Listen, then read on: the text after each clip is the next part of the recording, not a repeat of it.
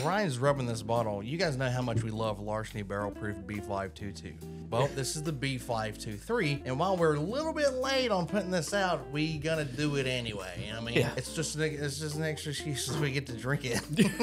You said that shit feels so good to drink it. That's the drink. Just pour this shit. I'm ready to drink. Cork pop.